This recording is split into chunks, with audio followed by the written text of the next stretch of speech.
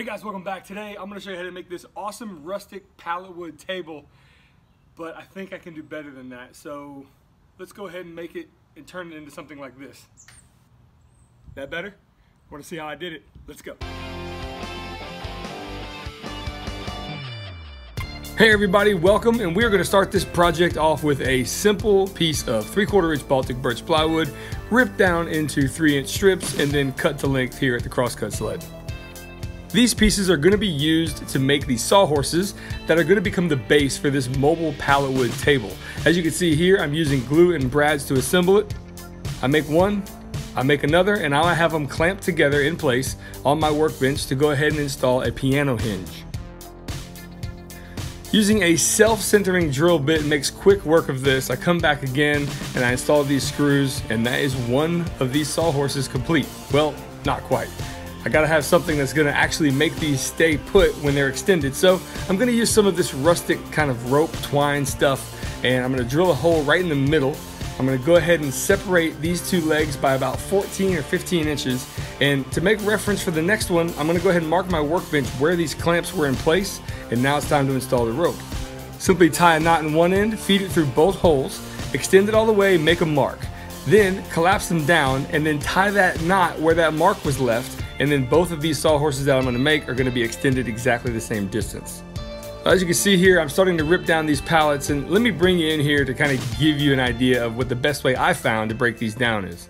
So pallet wood project time. I'm going to show you the simplest way that I found to take apart a pallet, and here's how it goes. You simply attach it to a work surface, take a circular saw, and rip down each side. As you can see, these pieces are loose, and once you get to this stage, this is pretty easy. Pry bar optional, right? At least I hope it goes that way. You take this piece and you twist it underneath the ones in front of it, and when you get to this stage here, guess what? It pops right out. That, my friends, is the easiest way that I found to take apart these monsters. With the pieces then disassembled, I have some nails to contend with. I'm going to trim these off with an angle grinder because I want the other side to actually keep some of the nail heads in to keep with that rustic look.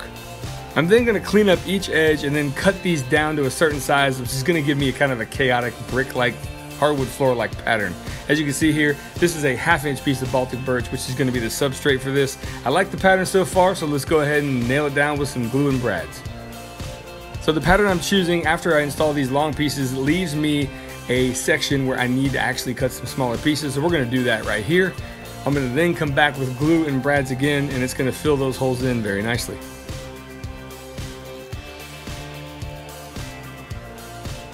As you can see, some need a little more persuading than others. At this time, everything's good to go. I'm going to go ahead and trim off the edge with a circular saw. I make a mark on the other side, and I do the same thing right here as well. I flip the piece over and I drag my circular saw along the edge of the plywood, giving me a nice clean cut, which is going to then allow me to reference it up against the table saw fence to trim up the other side. I sand the piece down from 100 to 180 grit, and then I wrap the entire piece in a layer of Tyvek house wrap, as you can see here. I'm going to then mix a 2-part epoxy, a 2-to-1 mixture here from Totalboat. This stuff dries extremely hard and it's extremely clear, but I'm not using it for the aesthetic choice. I'm using it more to stabilize this entire piece. I then flood the surface and I squeegee every nook and cranny full of epoxy I could find. I wait overnight, I come back the next day and I take apart this thing and I find that it is glass hard. This is actually pretty neat. However, I'm going to go ahead and sand it down because I don't want necessarily this really high gloss finish. Like I said before, I do want it to be stabilized, and this epoxy did a very good job of this.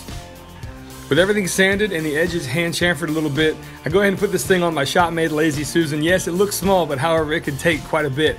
But here's the thing. I'm going to go ahead and put a natural stain on the edges of this piece to kind of darken up and richen up the wood, bringing out some of the colors of this pallet wood. Then, I'm going to apply a top coat of Halcyon Clear marine varnish, again from Totalboat. This stuff you apply once, wait an hour, apply again. You can do that 3 times. Come back, sand it to 320, and you're good to go. This dries rock hard and it's very durable. So as I'm putting the final coat on, as you can see here, I'm spinning it around. It looks like it has a very high gloss finish, but this will dry to a satin or more of a semi-gloss as well.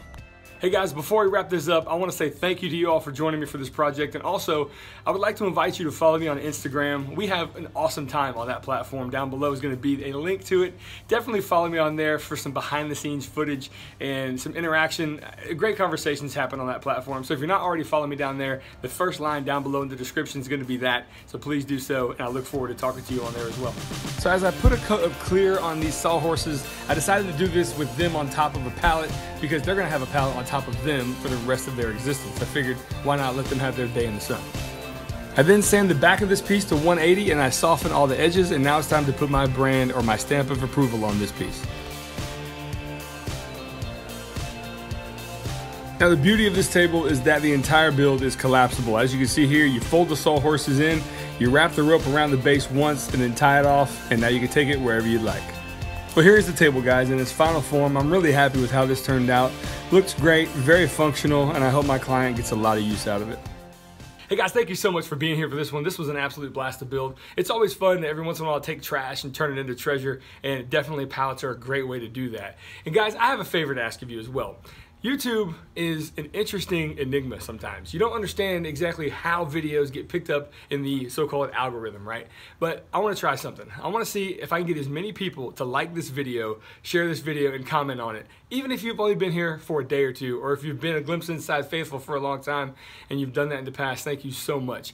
I am eager to see this channel start to take off, and I really want to get out here and do this full time.